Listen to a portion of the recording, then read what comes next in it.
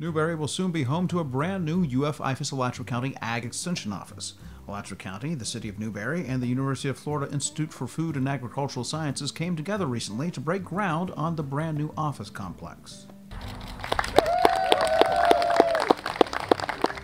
The building will be part of the new Alachua County Agricultural and Equestrian Center complex located in Newberry at the former Canterbury Equestrian Showplace. Alachua County is investing over $13 million in the project using a combination of tourist development tax and general fund dollars, while the City of Newberry is investing $1.5 million. The project also received a $400,000 State of Florida Department of Agriculture grant.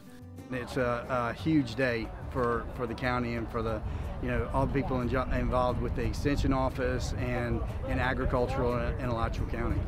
There should be all kinds of events that we can have here. I would hope that this facility will be used pretty much non-stop all the time, weekends and during the week.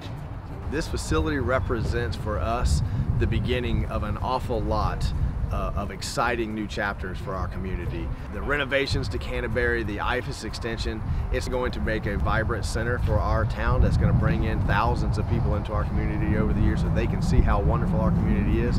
The new Alachua County Agricultural and Equestrian Center will serve as a focal point for the local agricultural community. We'd like to try to keep the feel and the history of the Canterbury Equestrian Center, which is one reason why we've named it the Alachua County Agricultural and Equestrian Center. We'd like to continue having all of the equestrian events here that have been so much part of the facility's history, as well as some agricultural events with the Extension Office being next door. One of the main uses for the new UF IFAS Agricultural Extension Office will be teaching a new generation about agriculture.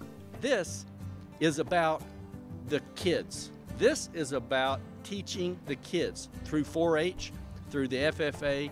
I would say of all the great things that the University of Florida does, the research, the education, the interaction with the community, I still think that 4-H is the thing that has the most impact on our community, on the county, on the state, because this is the future that we are touching here.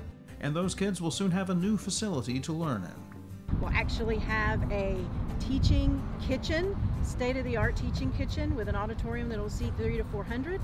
So every year our extension agents do between 300 and 400 educational programs. So now we will actually have the room and the resources to even do more and hopefully bring that research base to help our citizens in the community.